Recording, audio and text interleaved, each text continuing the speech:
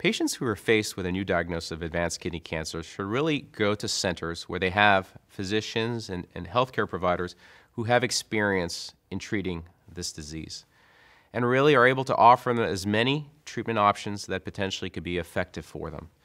And I think that Proleukin is one treatment which clearly, up until this point, offers a possible durable response for patients. So it's important that if someone is potentially a candidate, that they go and be seen at a center where at least Proleukin is discussed and patients are evaluated to see ultimately if this is something which should be used in their specific case. When a patient comes in and we've determined they potentially could be a candidate, we then do a more extensive evaluation of their cardiac and pulmonary function just to make sure that they don't have any underlying medical issues with those organs, because those are organs that we know are very important to really have assessed and make sure they're in good function in patients who could get this agent. In preparation for a patient to come in for Proleukin therapy, we explain that the treatment is 5 days in, 9 days out, 5 days in. We call it 5-9-5. I tell people it's a month out of your life, and then we'll evaluate and see whether you need anything else. During treatment, it's going to be challenging in the sense that you're not going to feel very well. You're going to have very significant side effects, which we can predict and we can treat very early on. But during treatment, it is clearly very difficult on them. And really, we don't want to dismiss that. We want to make sure patients are very aware and their families are very aware of what the effects are going to be. They can have fever, they can have chills, they can have sweats, they can have an impact on their urine output. They come into a center with excellently trained nurses and physicians who have experience with this treatment. They can predict when the toxicity is going to arise, and the experienced team knows what to do and when it's going to happen.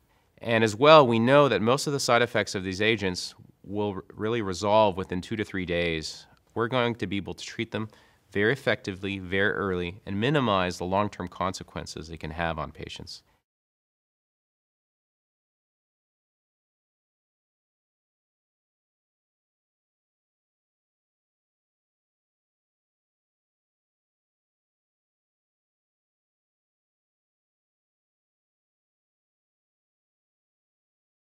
Immunotherapy can take some time to work, and it can work over a prolonged period of time. But the key point is that we get an indication of its activity, of the activity of Proleukin, very early after the course of therapy. Our initial evaluation is 6 weeks, 4 to 6 weeks after the course, and then a follow-up at 12 weeks. Oftentimes at 4 to 6 weeks, we can see the beginning of a benefit, so it happens very early in the treatment course. I have a great story of a patient that became a really close friend of mine several years ago who I had operated on for advanced kidney cancer.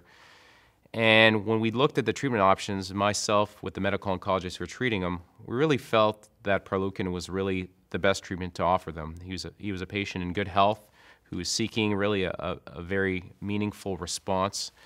And really, I was able to sort of look at the treatment through his eyes because I went to see him every single day. He was in hospital and went to visit with him when he went home. So I went through his whole experience, not only as his physician, but as his good friend.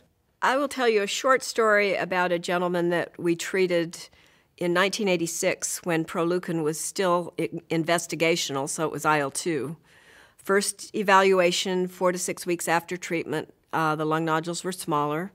We, in fact, did give him a second course of treatment at 12 weeks, which was much harder on him than the first course. And after 2 courses of Proleukin, he achieved a complete response in his lung nodules. He had no evidence of disease anywhere else in his body.